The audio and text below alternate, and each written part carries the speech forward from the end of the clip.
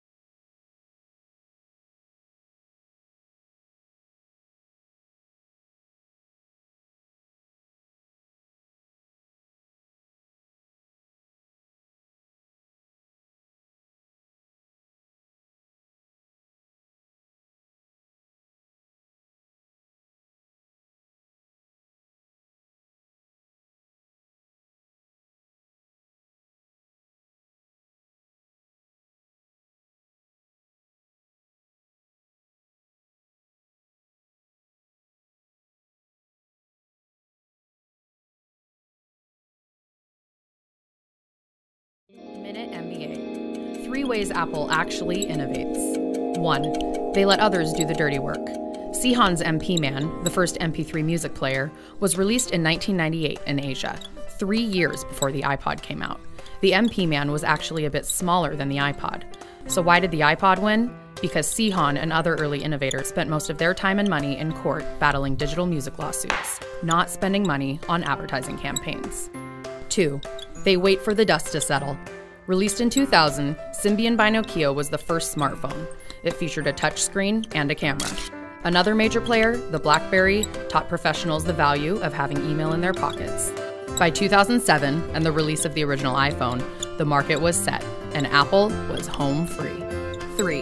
When all else fails, they buy it. While iPads had fanboys salivating in the streets, the technology has been around for decades.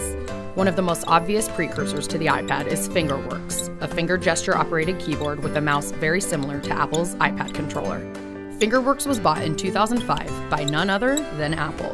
Not surprisingly, a couple of years before the release of the iPhone and later, the iPad. Of course, this isn't to say that Apple doesn't deserve to be the most valuable tech company in the world, just that innovation isn't always about being first or best. Sometimes it's just perception. To learn more about marketing programs,